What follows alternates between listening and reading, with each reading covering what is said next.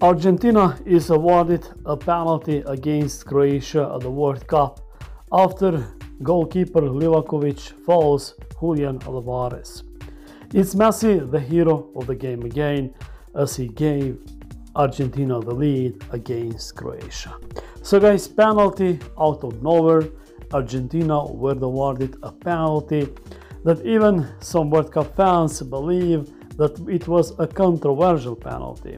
All happened after Perisic fails to catch Martinez off the line.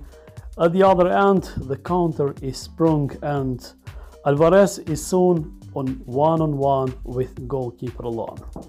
The goalkeeper has no choice but to bring down the striker after he tried to find the back of the net. Messi opened the scoring from the penalty spot, and Argentina are leading 2 goals against Croatia at halftime. Thank you for watching.